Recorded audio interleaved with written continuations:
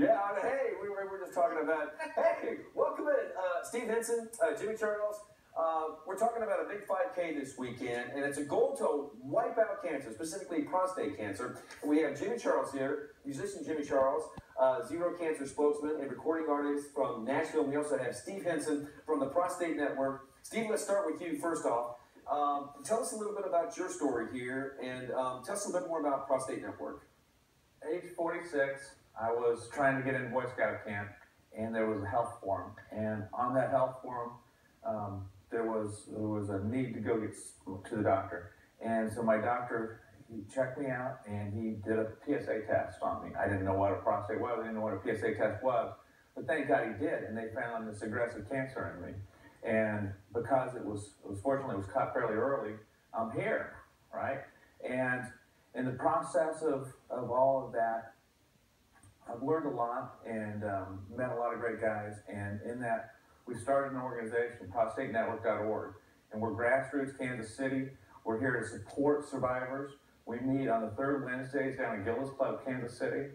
And we want all men to know that if you have to deal with this, it's hard to talk about, but if you're willing, we've got survivors down there that will help you. They are uniquely gifted because they've already been through it to help you kind of understand what it's like. Yeah, no doubt, Steve. As you know, 1 in 7 men and 1 in 5 African American men will be diagnosed with prostate cancer. And as we turn to Jimmy, you're a recording artist. You're doing your part in spreading awareness here about prostate cancer through your music, through your art.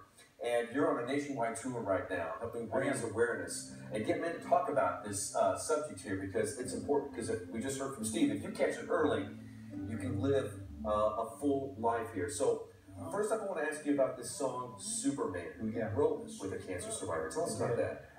Just an amazing way that the stars aligned with this. I was doing some volunteer work with Zero Cancer, and they asked me to write a song that will entice men to get checked for prostate cancer. And I didn't know how I was going to do that, but I sat down, I found a guy named Phil Shoka, and he was a cancer survivor, stage 3, Gleason 10, which was very difficult. That's a scary thing to know you've got that stage of cancer. But he is a 10-year survivor. We sat down, listened to his story.